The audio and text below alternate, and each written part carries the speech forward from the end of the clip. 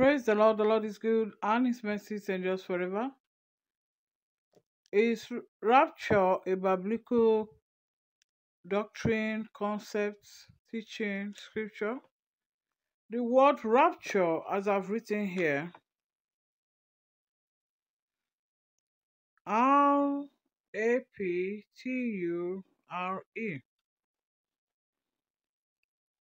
has the spiritual meaning from the Bible of being raised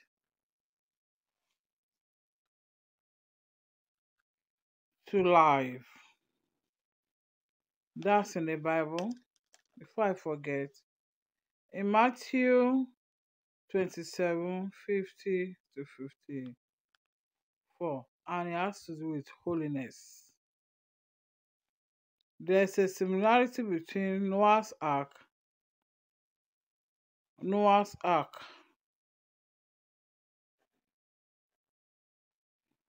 Then they were living in the holy realm. So holiness was perhaps, you know, just the norm, the normal way of life for the children of God. But it's different from being righteous. They were holy, but they were beginning to do wrong because the giants who trespass from Jude verse 6 to Genesis 6 from the descendants of Cain came and took some of the women and crossbred, and they were bearing giants. And these giants were oppressing them, suppressing them, engaging them in all unrighteousness. So this Noah's Ark was about righteousness. Be on the right side, because that then was the spirit time of the sun area, Labor time, without going much into that side. So the issue then was whether they are going to remain on the right side or they are going to be seeing the green grass greener on the other side. Warning, they were Eden, living in Eden. So Bible tells us that rapture has taken place when holy men were raised to life from the nation of Israel. And then the world of Pharisee, they are the in-betweeners. They are like the Dan descendants. Dan. These children here are the children of Yeshua down to Judah. Do you see that? But the third level now is the flesh, the one who usurp authority. Flesh of Esau. Esau is the leader, but there's a flesh of these giants that went from the time of giants, they were flooded down, and they are now appearing here as demons.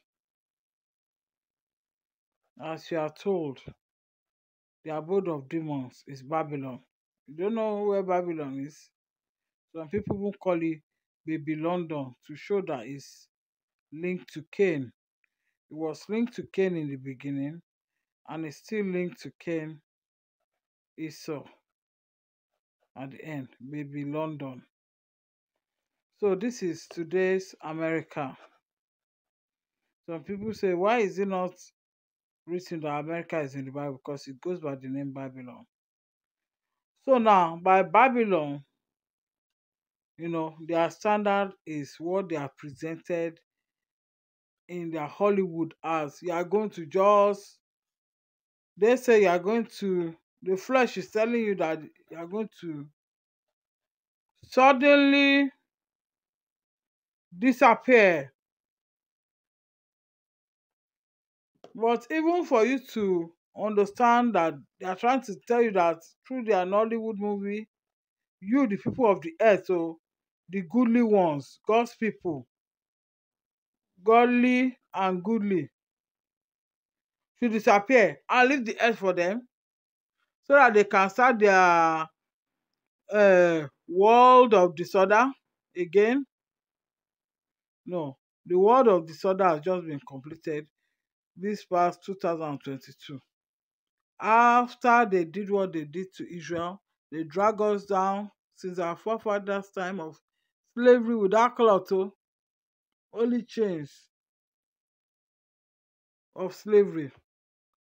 So we spent 2,000 years with grace and mercy of 20 years plus 2 years added. Thank God for that grace and mercy. If not, how many of us will be woken up in holiness? Holiness. Many are still worldly. So I cover something I've written here because I'm going to show you soon now. So they want us to think we are the one to disappear. Eh? But I would like you to think of rapture not as who is suddenly disappearing. That is a doctrine that is a demonic doctrine, is a wrong doctrine, is from the flesh. The flesh, whether flesh of Esau, flesh of Cain, or flesh of the offshoot of them both, whether giants that became demons, or whether crossbreed of Cain and Dan that became Romans, the Roman Empire of evil, enslaving God's people. They are the enemies of God's people. But rapture is more of, without you connecting it to us suddenly disappearing. There's a suddenly that is coming, a sudden judgment on the wicked, not sudden disappearing of the righteous. No. Even in going to the Noah's Ark, they were going one by one. It wasn't a sudden disappearance before the flood flooded the giants. So I'm going to use the word that will make you remember rapture. And I've written the word departure. Departure. It's a going away, all right. It's a lifting up to a higher realm. It's almost like somebody walking as a cleaner. Everybody sees him or her as she or he goes to the room sometimes to clean up a little more there and there. But now that the cleaner has gone from being cleaner to, pardon me, I had to yawn there, from being cleaner to being maybe the next in command in that office, is now in his own office. People may not be seeing him as the cleaner before. Doesn't mean that he's out of that office. He's just been raised to a level wherein he doesn't have to be in everybody's face cleaning their office or making their tea. So rapture can be a departure. That's what some of you may be getting inside you spiritually, that rapture has to be with us not being where we are. We are getting it, but we are not disappearing. Because there's life where we are living here.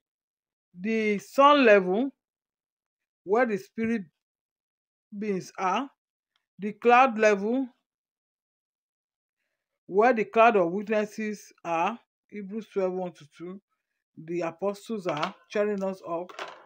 And then we are now in the earth ground, earth through ground level, with earth being, the body, and ground being the flesh. I hope we are seeing it. Because like we all have a degree of flesh in us. The flesh must be put down after Calvary with the blood of Yeshua cleaning us. It is no longer the old flesh that lives in us. And we that even have the body of Christ, we may well have a new flesh, the flesh of the innocent Pilate. So don't open up your flesh to sin. Stay in God's word. But I thought I should talk about this rapture. Rapture has to do with us being raised to life. Please, you should know that. And that's connected with Hosea 6:2. Hosea 6:2 says that after 2 days, let's open it and not just quote. After 2 days, the Lord will revive us, restore us, And on the third day, so between the second and third day is a whole one spiritual day. That amounts to our own 1,000 years on earth as mind and body. So when you are a mind, as in little cell body member, you can see cell body member. Let's say this is part of my hand, just this part of my hand. Cell body member, each cell body member, there could be over 100 cell body member just from this place to this place. And each cell is now standing up to be an individual. So you are an ant compared to the whole body, like a small dot in this timeline. That's why one spiritual day to an ant, if one person walk where one person walk and it takes one day, an ant it may take 1,000 years to get, because it's smaller. Everything is small. So we are descendants, remnants, servants of the living God. So when you have a spiritual body of Judah, you are just an ant compared to that. Don't talk because you've been in a place where you are blown up. Don't talk as though you are the same. You are just a cell member. But why did I come here? The Lord says, concerning this 1,000 is why I came here. In that Hosea 6:2, that after, you know, being revived, restored, then on the third day, meaning a whole 1,000 year of millennial reign of peace on earth, which you see in your book in Revelation 20. Go and read it. There's those that will be raised to life for 1,000 years to reign with Christ. So it is after that that rapture, that we claim spiritually, going by this is what I say we claim. We the righteous is raised to life, and we must be holy.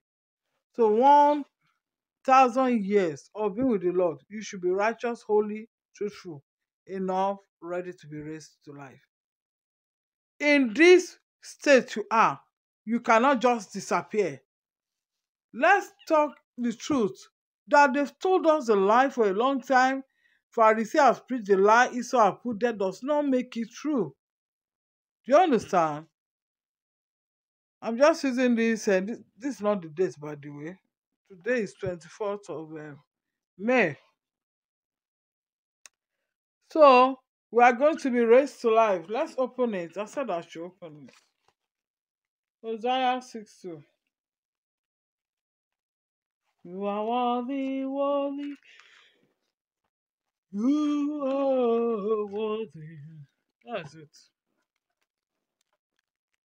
The word of God is perfect. After 2 days, He, capital letter, He, our Lord God Almighty, will revive us. We need that revival. So after the revival, then it will definitely go on to the millennial reign of peace on earth. On the third day, because this is after 2 days, 2 days has complete. Between the after 2 days and on the third day, then He will restore us and we will live in His presence. On the third day, He will restore us. No? So it's like, let me round it up. Day 1, day 2, and while we are still, this is day 3. Day 1, day 2. So after 2 days, according to 2 Peter 3:8, the Lord promised to revive, restore us. Then on the third day, what will be done? We'll be raised to another level, higher level. We'll be raised to life. on the third day. That means on the third day will be raised. So we see that we are already somewhere here, judging that grace and mercy has been given to us. 2,000 years is two spiritual days, two spirit days, according to 2 Peter 3:8, that says, "A day with the Lord is our own 1,000 years, and our own 1,000 years is a day with the Lord." Because the Lord, where the Lord is, where the Son is. We are on earth, you know, we are on earth here. In between us and the Lord is the angels, spirit bodies, not just angels, apostles.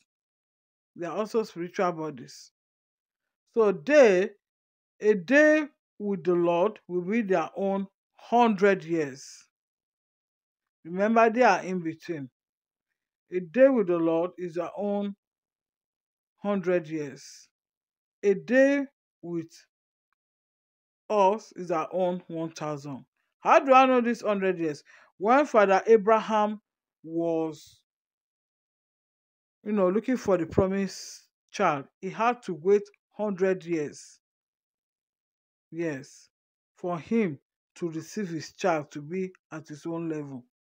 So 100 years from the Lord sending his son to him, he was now 100 years to meet up with his son Isaac to be birthed. So there are many other ways, but I'm not going to that. I hope this will help somebody. If you are interested in learning like this, I could use the board. I have board I used to use before. But yes. Lord bless you for listening. Today we want to just assure that rapture is not about disappearance. If anyone, did I even read completely? I think I did. You know, I did. I don't know whether I finished reading. Let me just read. After 2 days, he will revive us. So we are revived. And on the third day, he will restore us, that we may live in his presence forever, depending on the translation you are reading. I've got my Giant's Bible far away from me now. I got it there. That's where it is. So, oh, you might read it in. Let me just pause this and bring it. I don't want to be saying it's there, and I'm not showing it. So I've got the KJV. Let's remove this. So let's see how it's written here. Hosea 6:2. You are worthy, O Lord. You are worthy. Oh. And it's good to have coloring pencils. So Hosea 6:2. We've got Hosea 6:1 there at the bottom. So I'm gonna get my coloring pen.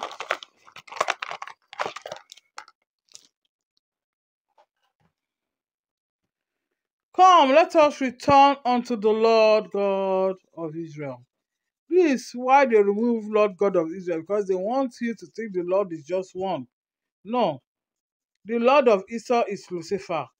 The Lord of the Pharisee is Dan. That's how they chant Holy Ghost.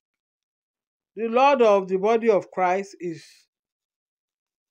Judah, Yeshua, Holy Spirit, in all the ways he has represented himself. That's why he's Jehovah Jireh, Jehovah Nisi, Jehovah Shikenu. He's still the same God. If he's revealing himself as the provider, then it's Jehovah Jireh. When he reveals himself as your righteousness, then it's Jehovah Shikenu.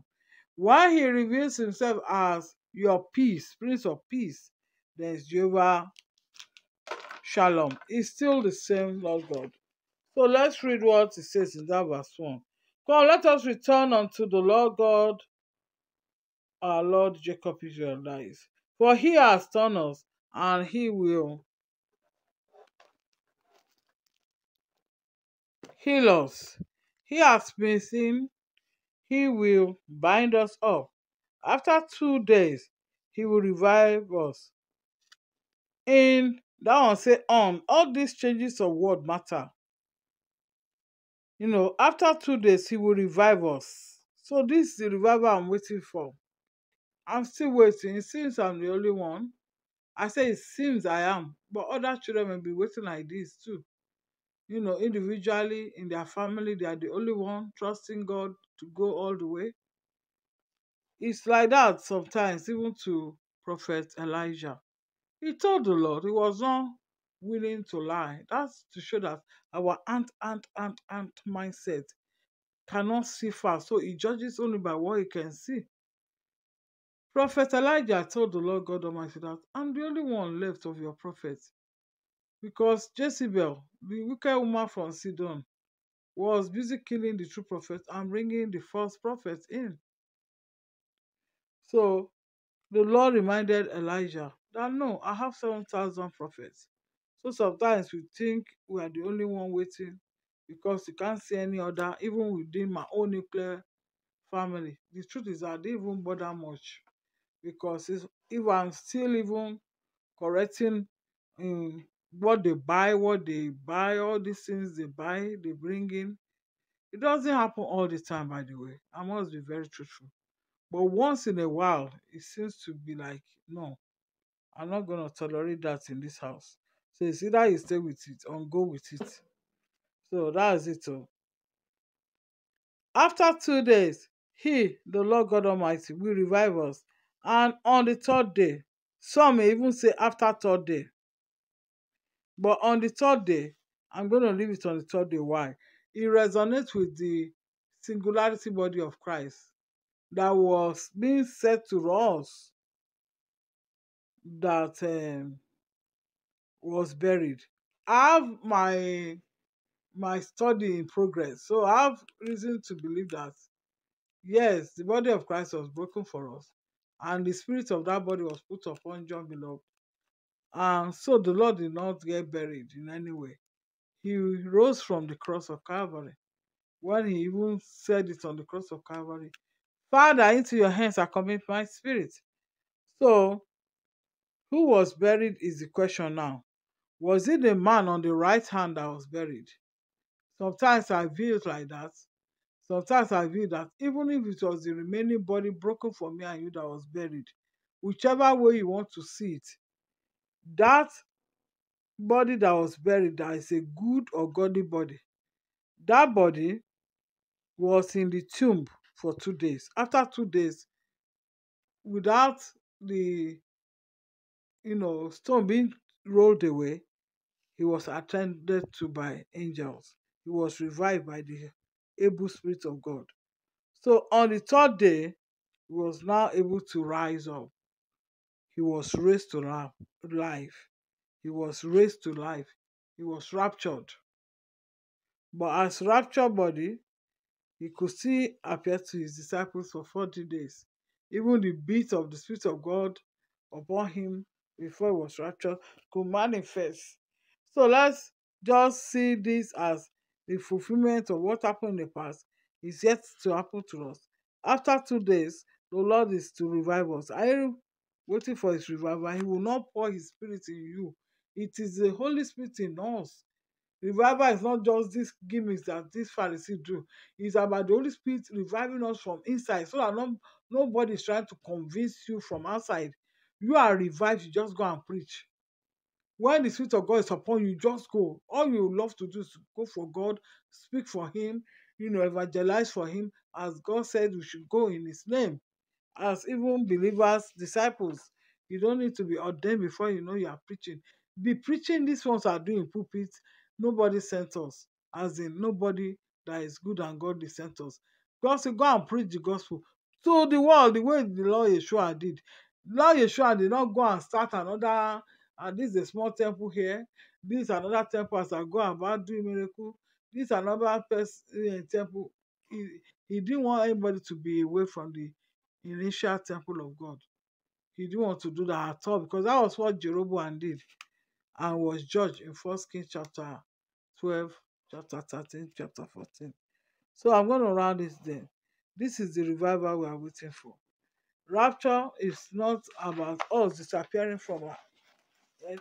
It's about us after resting a millennial reign of peace on earth, wherein God has promised even me that, as in Isaiah 54:13, I and my children will be taught by the Lord, and great to be my peace of mind. And that doesn't mean you will not correct your children. That the Lord has given me promise.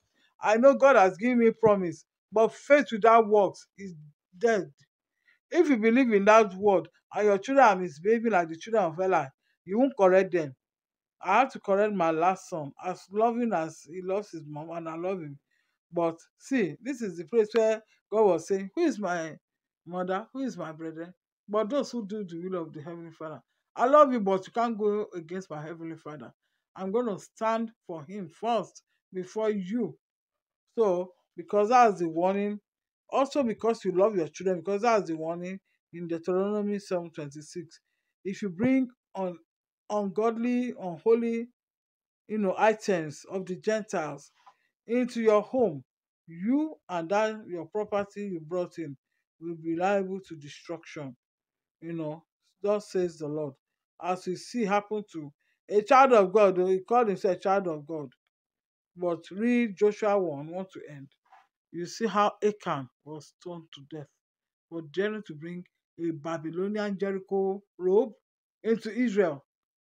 That's why God says, still in Zephaniah 1:8, I will punish all those with foreign apparel. You go and carry Babylonian robe, you are reveling in it, you are doing all this thinking that you have expensive clothes.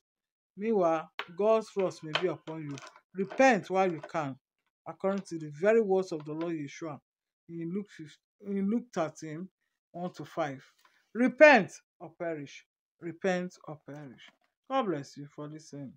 Shalom. Remember, it's about rapture. Rapture is not our disappearance. Rapture is about we will departure what is being raised from one level to the other. Like you traveling from London to Nigeria, you are being raised higher. Nigeria is on a higher level, even physically. That is the truth. That is the truth. Nigeria is on a higher level. We could do that another topic. I don't want this to be long. God bless you again for listening. Shalom.